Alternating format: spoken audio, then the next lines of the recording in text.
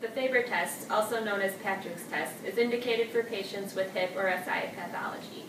It is important to rule out the lumbar spine before performing this test. This pain provocation test is part of a clinical prediction rule which confirms SI joint dysfunction. This clinical prediction rule states positive pain findings in 3 or more of these pain provocation tests indicates SI joint pathology. These pain provocation tests include distraction, thigh thrust, Gaineslin's, compression, sacral thrust, and the FABER test. In the FABER test, several structures are stressed. At the SI joint, the anterior sacroiliac ligament is stretched.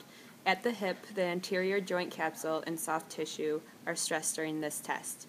Pain from the hip can also manifest as deep groin pain. FABER tests can also indicate pathology at the facet joints of the low lumbar segments. Pain or tension along the medial thigh is due to strain on the adductor longus muscle. The FABER test is performed with the patient in supine. While draping appropriately, have the patient flex, abduct, and externally rotate his or her femur by placing the lateral malleolus of the side to be tested on the knee of the opposite leg. Stabilize the pelvis at the ASIS on the opposite side while applying overpressure to the medial aspect of the knee on the side to be tested. A positive finding is recreation of the patient's symptoms, not just the occurrence of pain.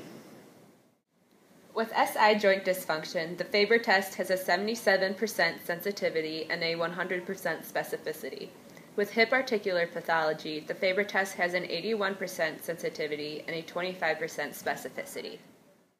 So based on your history and your recent pregnancy and delivery, and your pain you're experiencing in your right SI joint, I want to do a test called the FABER test. And this is a pain provocation test that I can use for diagnosis.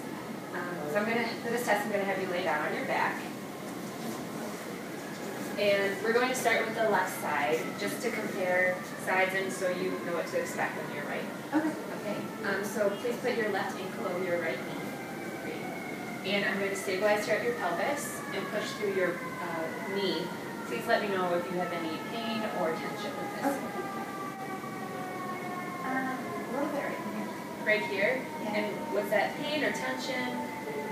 It's more tension. Tension. Okay. So based on the location of that being in your inner thigh tension, I would say it's a stretch of your abductor muscles. Okay. Was it the same pain you've been experiencing? No, not at all. No? Okay.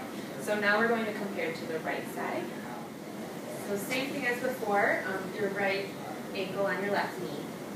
And I'm going to stabilize here again and push through your knee. Please let me know if you feel any pain or symptoms.